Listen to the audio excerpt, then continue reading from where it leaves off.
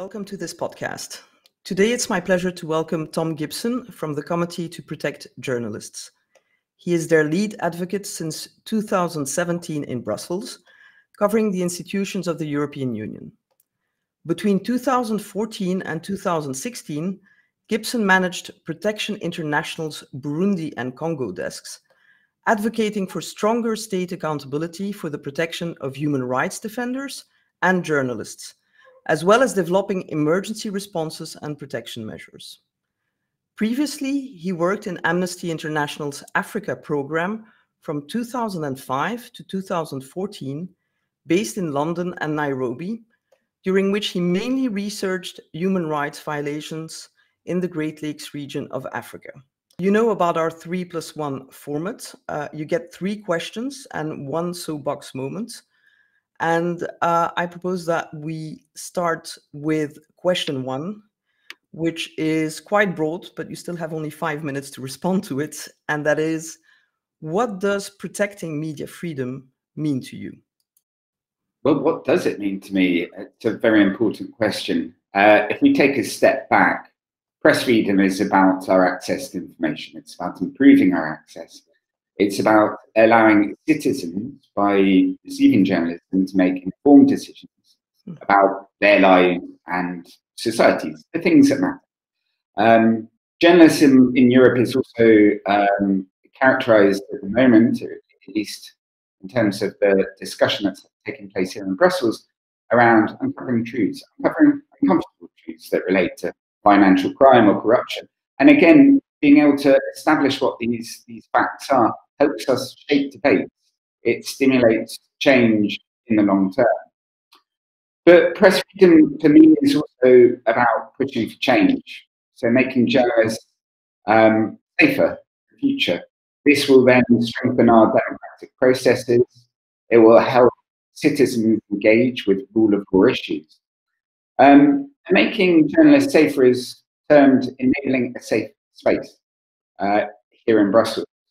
And what I try to do with my work is use the influence of the European Union institutions to make that change possible. My role changed a lot with the 2017 murder of Daphne Caruana Galizia in Malta and the 2018 murder of Jan Kuciak in South Africa. Both were investigative journalists who have been taking enormous risks to uncover corruption, financial crime, organised crime. The two had an enormous burden on their shoulders, and they worked for the right reasons. They were working to uncover subject public interest, but there wasn't enough protection for them. And when they were killed, it shocked people. It led to a mobilisation of what needs to be done in order to protect journalists who are working in isolated conditions, whilst at the same time taking such big risks. And round about the same time, the narrative in Brussels changed. People started to look at the 1001 different threats that journalists have on a daily basis, the conditions in which they work. And the discussion focused on what needs to be done to make these journalists safer. If they're bringing us the stories, if they're uncovering allegations of, for example, investment of EU funds, breaches of EU law, how can the institutions themselves better respond, better protect journalists? Because these individuals are, in essence, defending the EU's interests. So what needs to be done? And that has been the discussion that has been taking place in Brussels since then. And that's been part of my work in terms of advocating for change. The fact that you mentioned those two murders has shifted the conversation a lot, because I think for a lot of people, safety of journalists was more something that was either not in the EU or associated to war zones. And suddenly, I think the EU became a war zone for journalists to a certain extent. I think that leads us nicely into the second question, which is, what should the EU legislators do or do better to protect media freedom? Well, taking a step back again, if we look at what happened after the murders, we had the European elections of 2019, and I do have to spell this out because it's important to answer your question. Press freedom groups, including the Committee to Protect Journalists, we campaigned for the Commission to have a strengthened mandate to work on press freedom. And this was matched at the time by political will from the European Commission to act. And so the 2019 elections set out, for example, the European Democracy Action Plan, which laid out priorities for the Commission to work on for the next 5 years, which then included different ways and measures that could be put in place to better protect journalists. And these measures were also, they were articulated at a time when the European Parliament has been very engaged on the question of press freedom. So just taking a step back allows us to see that there was political support for reform of press freedom around Europe. And we do have some measures which I'm going to talk us through.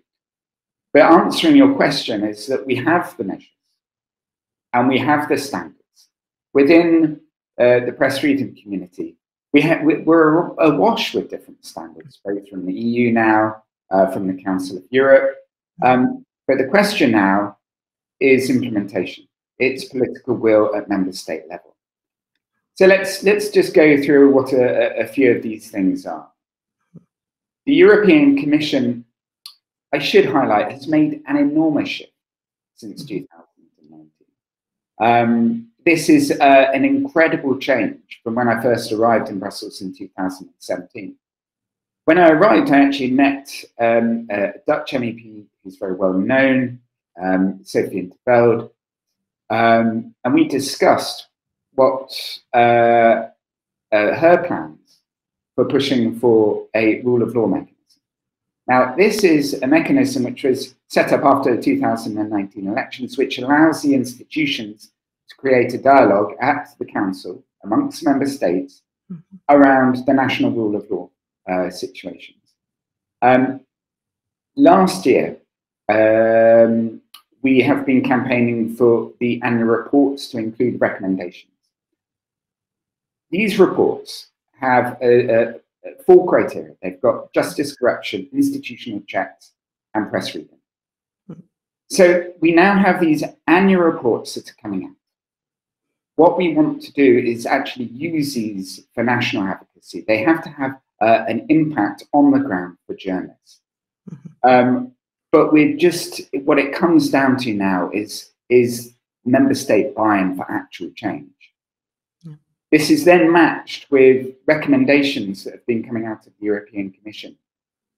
Now, for people who don't know the difference in terms of like the types of legislative proposal that the European Commission put forward, recommendations are they're soft law, you know, they're guidance from member states.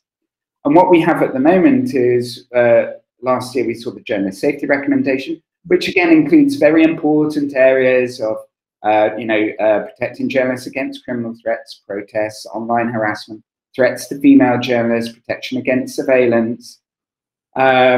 We also have this year a 2021 recommendation to address strategic lawsuits against public participation.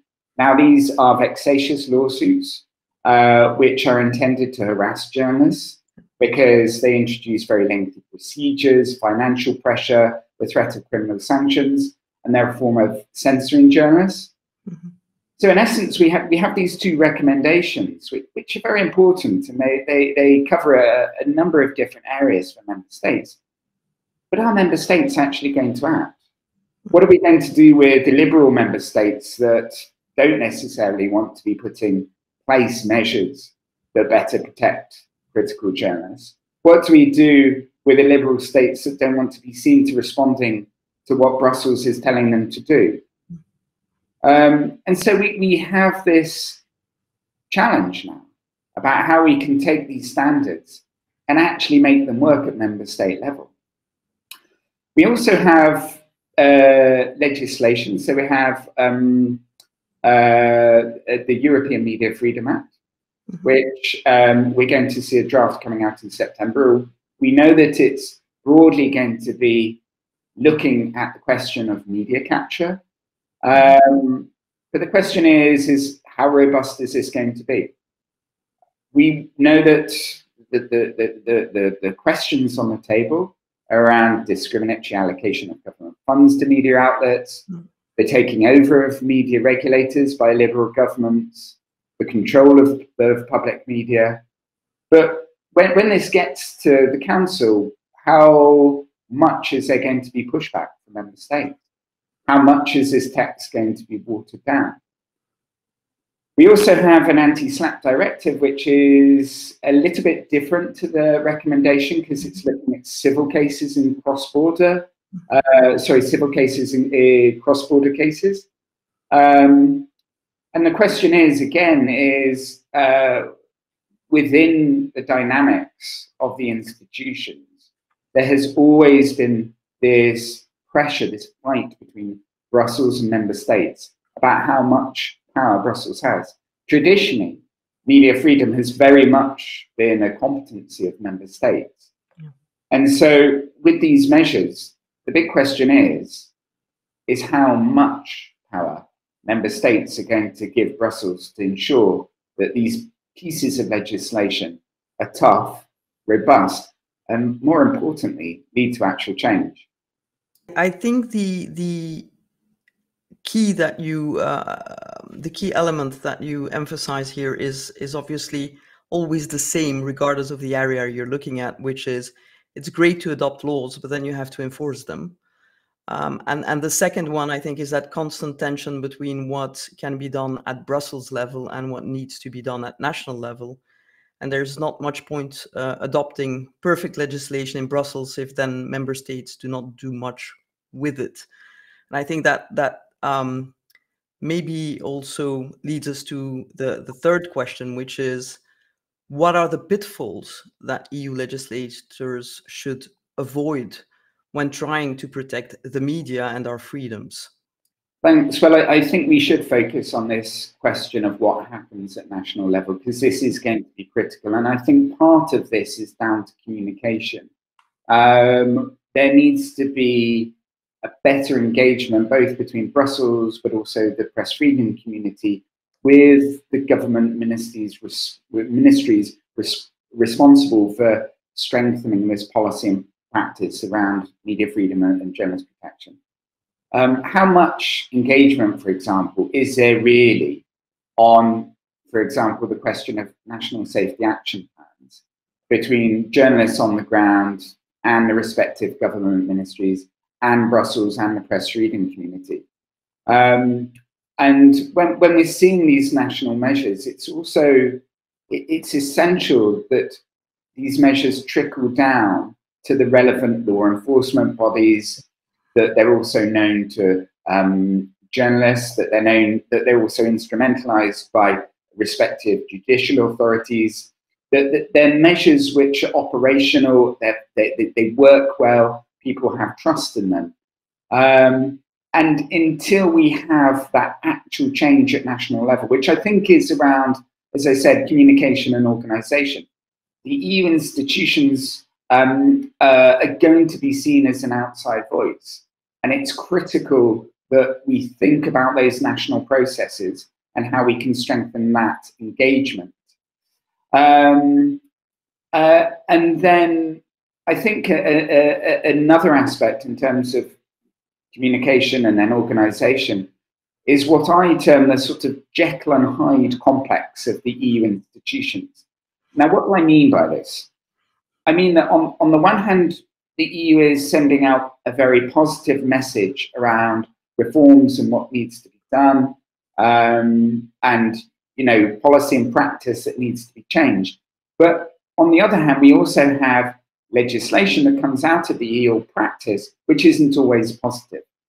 When we look at the EU's overall protection of press freedom, it's actually a mixed picture. And so, for example, whilst the European Commission is passing or proposing actions in the journalist safety recommendation, that will better protect journalists against surveillance. At the same time, it is proposing to undermine encryption in a very controversial draft piece of legislation to address child and sexual abuse online, which this bit of legislation has raised concerns that it will create more problems than it resolves. And again, encryption is essential for journalists in terms of being able to maintain safe communications, build trust with contacts, retain confidentiality. Another example, the European Commission is defending the rights of investigative journalists to uphold EU law when they're looking into financial crime, but there are complaints from journalists about the transparency of the institutions themselves, including around access to information requests. We are, for this conversation, focusing nationally, regionally, at the bloc, at EU member states, but we do let's just touch on the international focus. And the reason why this is important is that it's essential that the EU avoids accusations of having double standards. And this comes down to, if you like, the way that the EU is critical of those autocrats, governments around the world that threaten press freedom. And what we see is that, and this is linked more generally to the EU's human rights policy, but it is important to say that the EU is more critical of some countries than it is over others. This is often, if we're going to be suspicious, we can see that the EU does have geopolitical and trade interests that underpin its bilateral relations. And this, again, is just sort of tying into this Jekyll and Hyde complex. When we're looking at the protection of journalists, when we're looking at press freedom, it has to be uniform. It has to be the consistent application of those standards. There can't be the upholding of standards or criticism about a press freedom situation in country A and not in country B. And it's very important that the EU is seen as a global leader. And in order to do that, it has to be consistent in the way that it approaches these problems. So you're basically, your diagnosis is a form of schizophrenia with the EU in terms of having very diverse personalities sometimes on the same issue. The way I would describe it, another way, is doing lots of positive things with the right hand, and then the left hand is doing sort of negative things, and it's a mixed picture, and we have to be honest about that in terms of our advocacy, and the institutions need to be honest about that. Well, I think we're reaching the moment of honesty that you will have towards the institutions. I'm not sure they will give you as much honesty back. It's our soapbox moment. It's your 2 minutes of fame to deliver a message to the powers that be in the EU. You have Roberta, you have Ursula, strong women, and go for it. Tell them what you think, with your very specific perspective of someone that has fought in different geographies for the rights of journalists. Tell them what you think they should do.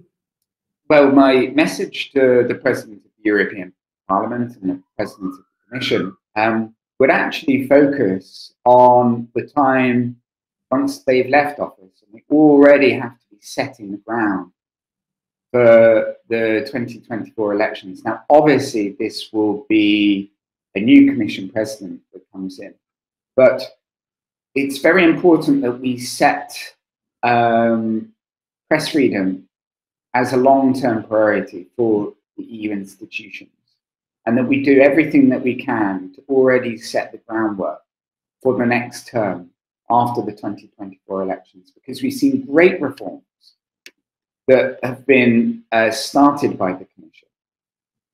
But the Commission will need a mandate to ensure that these reforms can actually take hold in member states. It's going to be essential that we set ambitious work plans, that we really think about targeted measures to protect journalists, that we consider discussions around strengthening the competency of the Commission, to intervene in press freedom contexts in member states. Now, what we've seen, for example, with Hungary, with the closing of Club Radio, taking them off air, is that the Commission was able to find ways of starting infringement procedures against member states. There's a question of allocation of EU funds. Now, obviously, this then ties in more broadly to the rule of law mechanism. But, you know, part of the dialogue and debate around press freedom will be focused, I would hope, within a strengthened rule of law mechanism that can engage journalists, where journalists are continuously and regularly thinking about how they can work with the press freedom community to advocate together to influence governments to put in place these really concrete measures that are going to make them safer. More existentially, we have the question of the treaties, which lay out how the EU functions. Who knows where this discussion in the future may go? Obviously, what we would want is for Brussels to have greater power over being able to influence national press freedom contacts.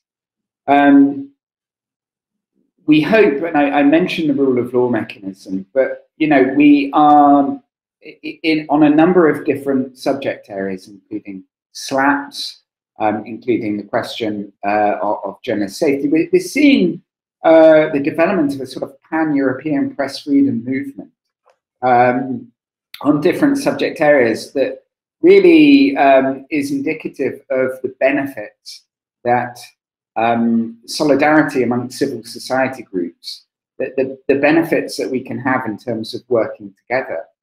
And so I would really push the institutions to help act as a platform for press freedom groups, for journalist unions, for media freedom experts, for all types of journalists, for freelancers, to investigative journalists, to help us work together and better communicate on policy and practice reforms so that we can actually, in the long term, protect press freedom. Because this change is going to be long term. It's going to be continuous. But let's try and make it dynamic. Let's really strengthen our engagement. Let's make it inspirational. Because ultimately, we have to be in the struggle together, and the institutions need to be with the press freedom community. I think you went beyond the 2 minutes, but I think also it was worth it, because there's a lot of things that need to happen. What I if I were to summarize the complex things you said, I note more dialogue. I note a coherent vision of the EU institutions in terms of legislation, so that they protect journalists, not just in sector-specific legislation, but also in other legislation, that they consider their privacy and safety there too. I also note more enforcement at national level and more dialogue between journalists, civil society organizations, and the national authorities, with the help of the EU institutions where feasible. And I hope that the institutions will take that on board. I think there's a willingness. I took your point on board about the change and the shift in Brussels, but now I think that shift really needs to translate into concrete actions for you guys. So let's hope it comes. Let's hope, as you stated, that it's a long-term action plan, not just a knee-jerk reaction to certain events. And I would say good luck in the next years pushing the institution to do so. And this is the beginning of a conversation, so we're likely, once other pieces of legislation come out, to continue that conversation and to ask for your views. Thank you so much, Tom. Thank you, Caroline.